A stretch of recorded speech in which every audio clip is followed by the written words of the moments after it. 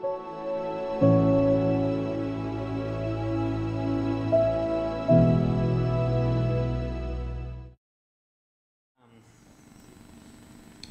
I've heard, of course my ears are pricked up for this, but I've heard the term narrative used in a lot of different talks. Carl Youngblood talking about how conventional narratives are no longer capable of inspiring people. Lincoln talking about the history, or maybe this, not sure if it's more of a story or a history of the MTA. Jacob Baker talking about that this may all just be a story. This idea of narrative and what narratives mean has kind of been weighing on me, and I hope that my wrestling with narrative can shed some light or perhaps just invite your ridicule. So there are a few different meanings to the term narrative. A narrative film tells a story about the world, whereas a documentary film tries to capture the world as it is.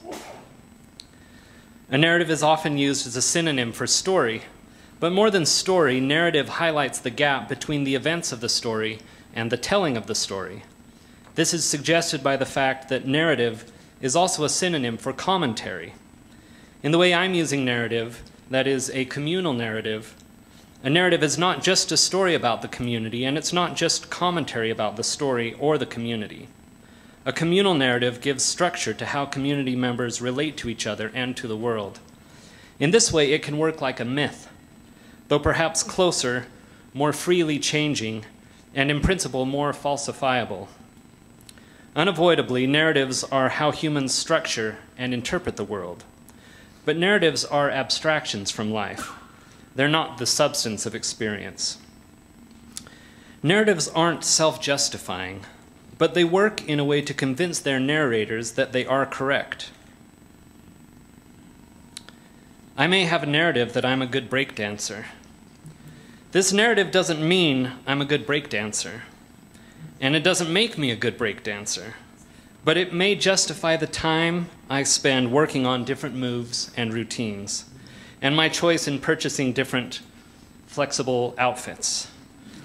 Unless I'm my only audience, I can't determine that my current breakdancing ability constitutes good breakdancing.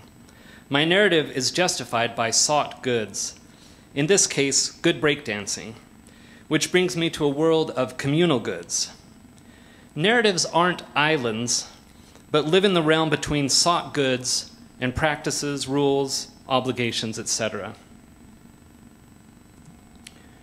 Narratives are justified by sought goods, and they justify practices, rules, obligations, and power structures in the absence of sought goods. This is the human context of narratives, but God doesn't care about narratives. God's work seems to be about bursting narratives. Though he was raised a prince in Egypt, Moses was different. He was a Hebrew descended from Levi. The narrative of his life could have taken a number of different tones. 1, I've been blessed to be raised in comfort. My upbringing separates me from the Hebrews and solidifies my identity as an Egyptian. 2, I can identify and perhaps sympathize with the slaves in ways other Egyptians can't. 3, I don't belong with the Egyptians or the Hebrews. Regardless of what narrative he understood himself to be in, we understand him as playing out a narrative. Humans are built to make sense of experience through narratives. The decisive moment came when Moses, first checking to make sure no one would witness, slayed the Egyptian guard who'd been smiting a Hebrew slave. At this point, whatever his narrative was, it no longer mattered. As it always does for those with eyes to see, life had burst any narrative. Life has more content than any narrative can contain. Perhaps his thinking was that he could bring local justice about piecemeal, a sort of vigilante justice maker. His standing could be a buffer, but there were risks, and indeed word got out, and now Pharaoh sought to slay Moses. Yes, many narratives were burst that day, Moses's, Pharaoh's, the slaves who witnessed his violence, and more. So Moses fled to Midian for safety. His narrative was presumably that of a guilty party who fled for safety and went in hiding, with no intention of returning to Egypt. Moses might have thought things would work out like this. He'd remain in Midian and raise and care for his family, ever watchful of suspicious characters who might betray him. But so long as he kept a distance and under cover from Egypt, he could be safe. And safety, now not just for him but for his family, was the key consideration, the sought good. This was the justification for his narrative. And then he sees a burning bush, and his narrative is forever burst. If the scriptures teach us anything about God's view of narratives, it is that God bursts the self-assured insistence that one's current narrative is in fact the full, real, or eternal narrative. For a people seeking God, the uncomfortable truth is that God appears as the disruption of our narratives. C.S. Lewis will argue that God disrupts our home building because the aim is not a home but a mansion. The God of Mormon Transhumanism, at least my version, is much more radical than that. We've got to learn to become gods ourselves, the same as all gods have done. The LDS Church and recent ex-Mormons have both fallen prey to religious and anti-religious dogma. This dispute mirrors those between religious and anti-religious dogmatists more generally. Both sides have bought into a dispute that puts narrative claims about Mormonism as the whole of the case. The key issue in the dispute is whether the church is true, or in other words, whether it has been consistent and honest in its narrative of historical and doctrinal claims, and whether this narrative corroborates with historical and spiritual fact. I think this is an important dispute. But these questions aren't the whole of the case, or even the most important ones. Critically, the sought goods they justify, critically they miss the sought goods that justify a narrative. And for both sides, sought goods are more essential than historical corroboration in order to criticize a narrative. And here's the church's narrative, and we can already sense points of tension.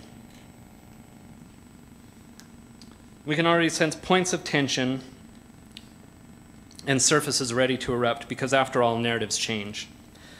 The church is true. By this is meant something like the leaders of the church are directed by Jesus Christ himself. Joseph Smith was the instrument through whom Christ's primitive church was restored. He was visited by God the Father and Jesus Christ when he was 14 years old. He translated the Book of Mormon from gold plates by the gift and power of God. The Book of Mormon contains the writings of ancient prophets of great civilizations who in reality lived on the American continents and are ancestors of the American Indians. Reliable witnesses testified to the reality of the physical plates and the spiritual truths they contained. The line of prophets since Joseph Smith has been an uninterrupted chain of prophets through whom God has spoken and continues to speak his will, his doctrine, his plan, and his gospel, and their actions and claims reflect these. The leaders of the church are God's authorized spokesmen, teaching God's unchanging doctrine. Obtaining authorized ordinances is the straight and narrow path to salvation. Follow the leaders. They can't lead you astray. As long as you don't leave the church or disavow any part of this narrative, salvation is yours. Great blessings await those who remain faithful to the church, by which is meant assent to these claims. No work is more important than to gain a testimony of this narrative. If one fails in some way, it's because their testimony of this narrative was lacking in some measure. We don't need to look far to find the prominence of this narrative as the solution to everything from crises to faith, to a penchant for sin, to a number of miseries and failures. The solution to these miseries and woes is to gain and maintain a strong testimony or conviction of the narrative. Not happy? Strengthen your testimony. Have trouble enjoying church? Strengthen your testimony. Having trouble with bad thoughts, bad language, bad behavior? Strengthen your testimony. Not sure if you've been saved? Strengthen your testimony. Surely, strengthen your testimony means something different and more than unreservedly assent to the claims of the narrative. But we don't have a good common language for expressing that different and more, and in its stead, unreservedly assent to the claims of the narrative is a prevalent and acceptable interpretation. Recent ex-Mormons have turned this narrative on its head and proposed a counter-narrative that is more or less a point-by-point negation of that narrative. And the church is at a bit of a crossroads. Insistence on this narrative and the centrality of gaining a testimony of its truth is responsible for the past growth of the church. and yet it appears to be toxic to its current and prospective health. Unavoidably and not uniquely, narratives change over time for a variety of reasons: historical research, cultural adaptation, scientific and technological progress, and revelation. When one has spent a lot of effort to assent to a narrative, they can be excused for resisting when the narrative changes. I don't think it's too bold a claim to say that the Church's rhetoric about the centrality of assenting to its narrative is to blame for the current situation. With this approach of centering a narrative, the Church is in a precarious position. So long as there are no other reliable justifications for the power structures and obligations, that is, the whole Church structure, the only choice is to insist on the narrative, and as it is challenged, to clarify, revise, and concede where appropriate, so long as there is still enough of a narrative for the center to hold, for a critical number of adherents. In the past, we haven't needed better justifications. Appeal to authority, linked to God, was the ultimate justification. But when God becomes less an abstract teaching and more a realistic, science-backed aspiration, those appeals lose persuasive and moral power.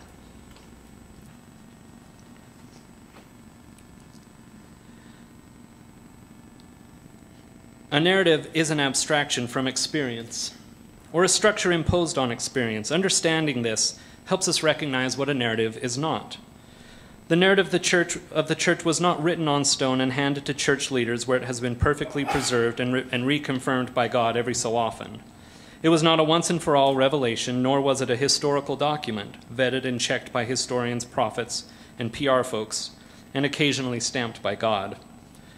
But it has developed as a way to identify ourselves within a community and to a wider world after. Narratives aren't self-justifying. Rather, a narrative works to justify activities, practices, rules, obligations, power structures, etc. But when do these need to be justified? Only when there is no other or no better justification. What else could justify practices, obligations, power structures, etc.? Sought goods. Of course, sought goods aren't fixed and unchanging, and they're subject to our judgment. And this is where the fixation on a narrative misses it. Indeed, this is what justifies not only the narrative, but also the practices and obligations, power structures, etc. In its absence, we can use narratives to justify these rules, obligations, and practices, etc. From the church side, this is the most powerful defense of its narrative, these sought goods. From the critic side, it's the most powerful critique. And we can see this more clearly by considering a few different forums for communal narratives: a kitchen staff, America, and the church. The tasty meals delivered by the kitchen staff justifies its narrative that they deliver tasty meals. The narrative that we consistently deliver tasty meals justifies the rules, obligations, and power structures that we apply in the kitchen. Likewise, protected and expanded freedoms justify America's narrative that we are the land of the free, or the failure to do so challenges it. The strongest defense of the kitchen staff's narrative is made by pointing to the tasty meals it makes, of which it can't be the sole judge. It's not a tasty meal just because the kitchen made it. The narrative justifies the rules and practices, but they're all contingent on attaining the sought goods. By focusing on the narrative, the church is saying, we are true. Therefore, our rules, obligations, and power structures are justified.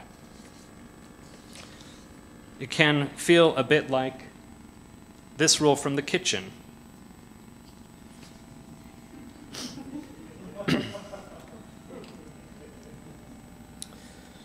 Sought goods help us see when we need and don't need a narrative.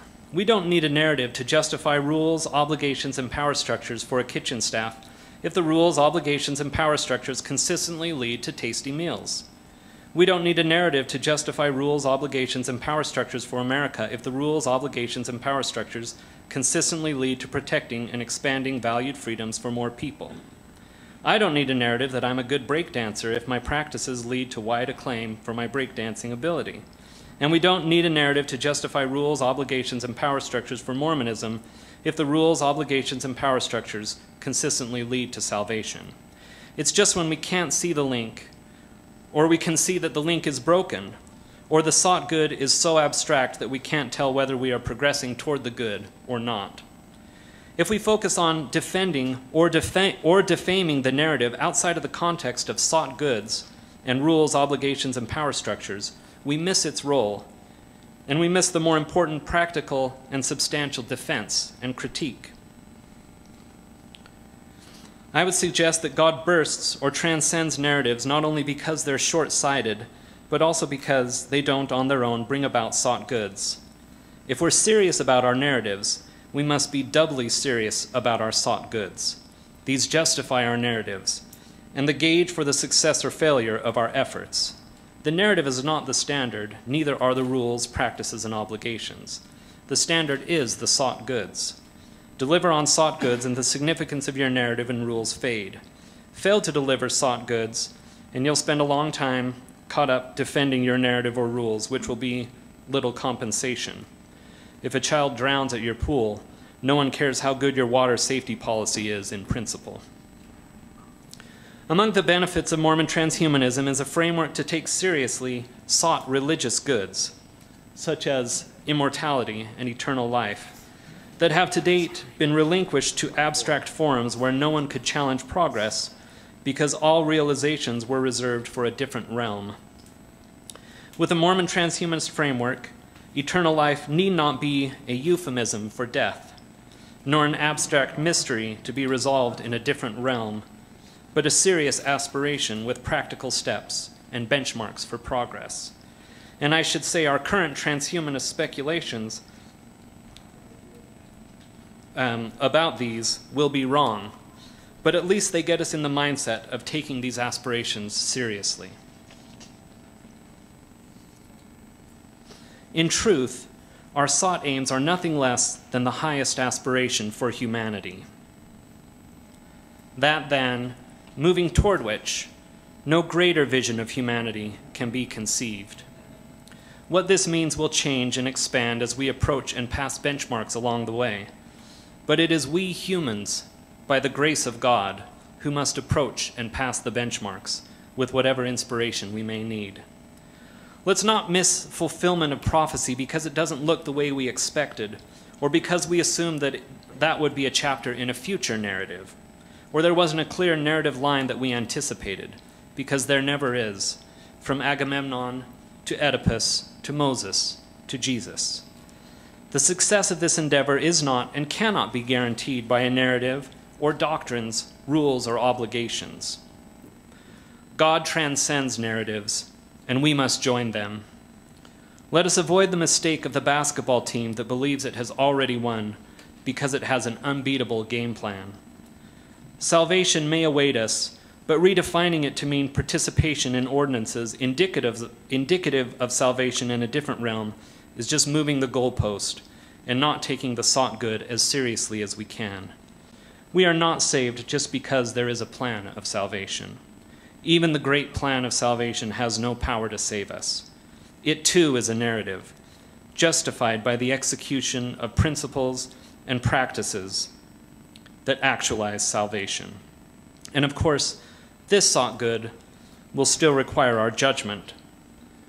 And I'll close with an experience I had in graduate school when I was working with my advisor, and it was part of my qualification for the exit exams, and I brought a literature review that I had done for some topic for my dissertation, and I presented it to him and said, hey, can you look this over? Can you tell me if this literature review is done? Is this complete? And he said, I don't know, is it? And I can imagine the same kind of experience that humans would go to God and saying, all right, so are we gods now? And God responds, I don't know, are you? Thank you.